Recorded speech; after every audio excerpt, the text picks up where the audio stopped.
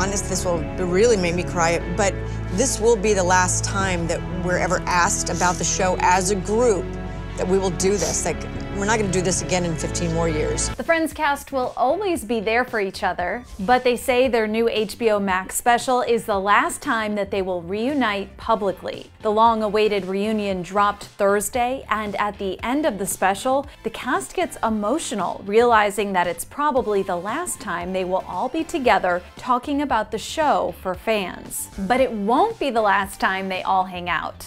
I'll tell you one thing, we are not waiting so long to have a dinner. No, we're not. No. We will not wait that long to get together. And they agreed that it was nice for a few days to be back on the old Warner Brothers soundstage, back in the apartment and coffee shop sets they called home for 10 seasons. I knew it was going to be awesome to see these 5 people. What I did not take into account was being back on the sets and in this environment, and it's pretty cool. Yeah. We became best friends who just the chemistry, the whole thing. It was life-changing, and it forever will be, not just for us, but for people who watch it. And all that echoes what the cast told ET about their tight bond, even 17 years after the show wrapped. All I can say is that there was something that was laid down at the very, very beginning that kind of went into our neural pathways, that we instantly, it was in our DNA that we were family, we were going to take care of each other. It's unexplainable, but we're the most grateful women that I know who have been able to be a part of something like this. It's a very loving, tight-knit group, and when we see each other, it's a very heartwarming thing. From the first table read of the pilot, without having met any of the others beforehand, we all felt kind of an instant chemistry going way back. But during the HBO Max special, the cast explained why they aren't down to bring back their famous characters. They ended the show very nicely. Everyone's lives are very nice, and they would have to unravel all those good things in order for there to be stories. And yeah, I don't want anyone's happy ending unraveled. So safe to say this reunion really did mark the end of an era. And the whole thing had the cast super emotional. Hi. How are you?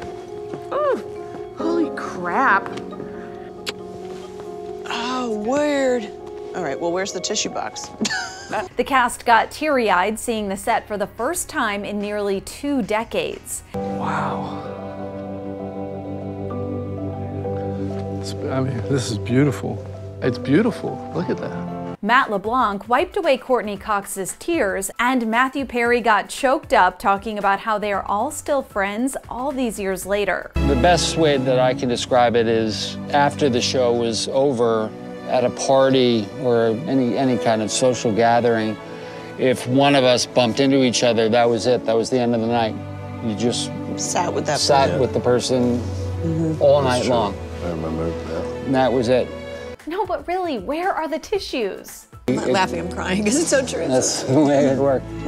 When E.T. sat down with the cast, they opened up about being all in their feels and those tear-filled moments. It was the most I had slept so well the night before, woke up, I wasn't nervous at all, was just feeling good. The first question, like, how do you feel? I was like, and then started crying. And then I walked on the set and I had no idea that seeing everything look exactly the same and these incredible friends that even though I see these two a lot, I still was just like, Jenny, are you crying as much as me? She's like, yeah. It was just the most emotional thing. And once her gates opened, then it was just... I couldn't shut it off. You couldn't even, I did plug it, nothing.